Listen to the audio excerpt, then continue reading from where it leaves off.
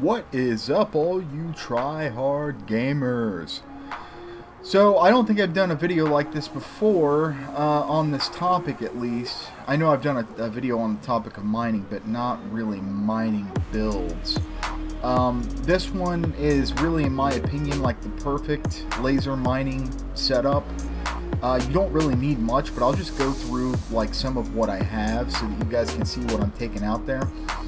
Keep in mind, you do not have to have a cutter. You do not have to have a cutter, okay?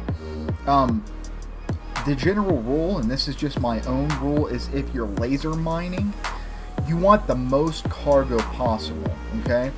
If you are core mining, a smaller cargo will help because you're generally bringing in more valuable per tonnage, okay? So let's go through this. Lightweight alloys, if you want to, you can up that to maybe reactive surface composite. It's going to cost you an ass load though, so keep that in mind. 8A power plant, it's going to be overcharged. Drag drives, dirty drive tuning. This is going to be definitely for range, and this is going to be charged in hands. To be honest with you, since you're not really fighting that much, you could go weapons focused, because basically the main thing that you're going to be looking at is your recharge on your mining lasers, so that's something to keep in to consideration. And then just 7A sensors. You can derate this if you don't have the money.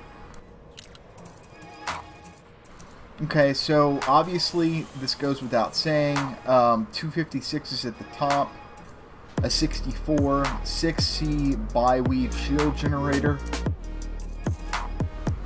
3C mining multi-Olympic controller. This is really handy. 5H Guardian frame shift drive booster, 5A fuel scoop. Go ahead and put a 5 in here rather than a 4. I didn't have one on hand. I've got it in another ship, so that's going to increase your integrity. 4A refinery and a detailed surface scanner. And if you don't like flying this giant thing through the slot, advanced docking computer.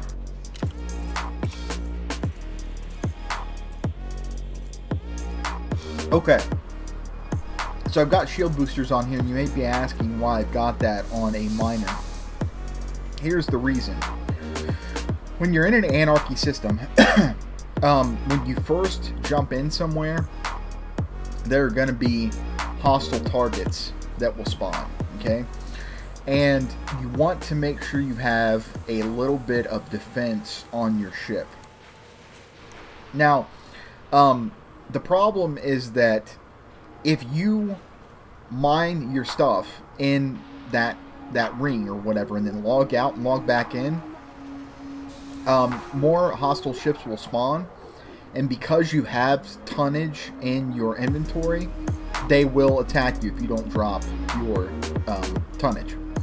So you want to have a little bit of defense on this thing. I hardly have any shields on this thing whatsoever, but it's just enough to where I can defeat whatever's out there, and then go back to mining, okay? So if you want to upgrade these shield boosters, you're more than welcome to do that. And we do have the power to be able to accommodate that as well. Pulse wave analyzer, you could go ahead and take this off. I probably shouldn't have that on there because I'm not doing any core mining on this build. And then a heatsink launcher, and then I've got an empty slot here, so you can go ahead and put in another shield booster and then engineer those.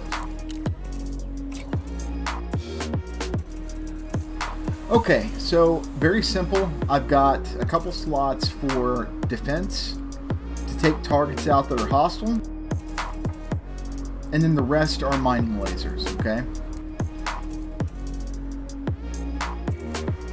Sorry, I had to take a drink of something. Now, the mining lasers, when you have 4 on here like this, it drains the asteroid in no time flat. Most of your time is going to be spent gathering everything through collector limpets. But for the defense part of it, I just got a 4A multi-cannon overcharged. corrosive shell, 2 pulse lasers, both turrets, and they are long-range phasing sequence. Okay, so that's about it. If you guys have any questions, make sure you send them to me on YouTube. We are so close to the 1,000 subscriber mark, guys, so subscribe if you would. Alright, you guys have a fantastic day.